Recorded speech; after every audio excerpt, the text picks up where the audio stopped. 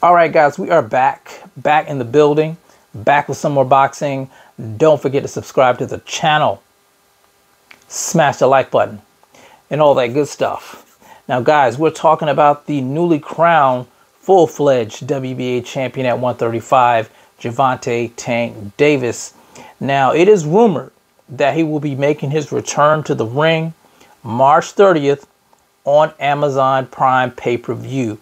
Now, you guys know Showtime got out of the business of boxing, left the PBC without a network. They had to scramble. They got to deal with Amazon Prime, and I'm sure they want to, kick things off with a bang. And, having Gervonta Tank Davis first up to bat, you don't get any better than that. Gervonta Tank Davis is must-see TV, and hopefully he does return to 30. We know he's been going through some personal issues, being under house arrest and just different other things. I think his coach, Calvin Ford, was locked up too. I think he's out now, if I'm not mistaken. But, he had a whole lot of personal things going on. So hopefully he'll be ready for a fight this March 30th on pay-per-view. Now, the rumor is that he may be facing Frank the Ghost Martin next. Frank the Ghost Martin, who is the protege of Errol the True Spence Jr., who is under the tutelage of Derrick James. Now, we don't know if that is the case. A lot of people are speculating that because of what Frank posted on his verified Instagram. He says, "I'm taking it to the ceiling on the next one." So they got a lot of people excited.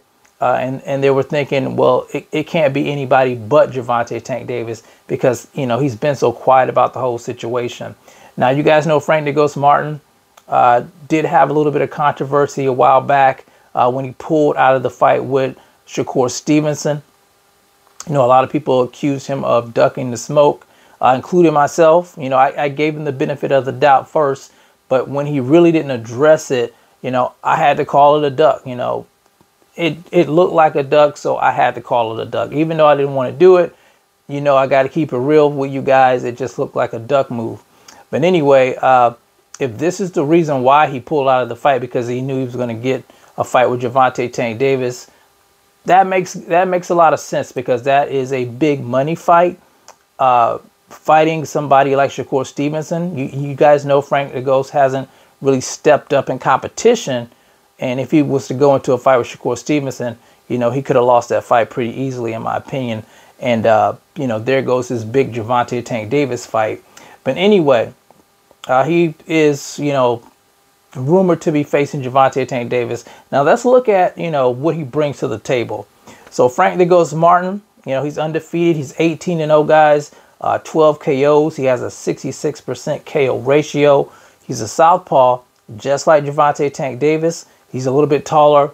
I think he's 5'8". Gervonta Tank Davis is like 5'5.5". And he's been out of the ring for about 8 months. His last fight, you guys know he didn't look so great in that fight. People gave him a lot of, flack for it. But, you're not going to always look your best. I think the fight before that, he fought Michelle Rivera, the Muhammad Ali lookalike, and he looked spectacular in that fight. So everything is not going to always go to plan when you fight. Sometimes you're going to look spectacular. Sometimes you're just going to look terrible, and he looked terrible in his last fight. Now, his last 3 fights, he won 2 of those by unanimous decision and 1 of those fights by KO. So I would say he's a pretty active guy. He's got quick feet, fast hands, respectable power. Like I said, very athletic guy. I think he could give Gervonta Tank Davis some problems just because he's so athletic and quick. Now, Gervonta Tank Davis, you guys know, 29-0, 27 KOs, 98% KO ratio, 5'5.5". His last 3 fights, he KO'd all 3 of those guys. And he's been out of the ring once, I guess. He's been out of the ring probably about 11 months if he does fight in March. It'll be 11 months if he fights in March. So I think it'll be a pretty good fight. I think Gervonta Tank Davis needs a fight like this to prepare himself for guys like Vasily Lomachenko, for guys like Devin Haney, for guys like Shakur Stevenson. And I know a lot of people are complaining that he doesn't face African-American fighters. And if this is the case, then he could put all that to bed by facing Frank the Ghost Martin. He's definitely African American, guys. But we'll see what happens with this. I think it's a good fight. It's pay-per-view worthy. Just because Gervonta Tank Davis has that name, you guys know he's must-see TV. People are going to pay to see Gervonta Tank Davis fight. And I'm excited for it. We'll see what happens with that. The Isaac Pitbull Cruz thing is out the door. I think I heard Isaac Pitbull Cruz talking about that. Of course, you know, Rolly's talking about facing Isaac Pitbull Cruz next. So we'll see what happens with that. But Gervonta Tank Davis back on March the 30th. Amazon pay-per-view.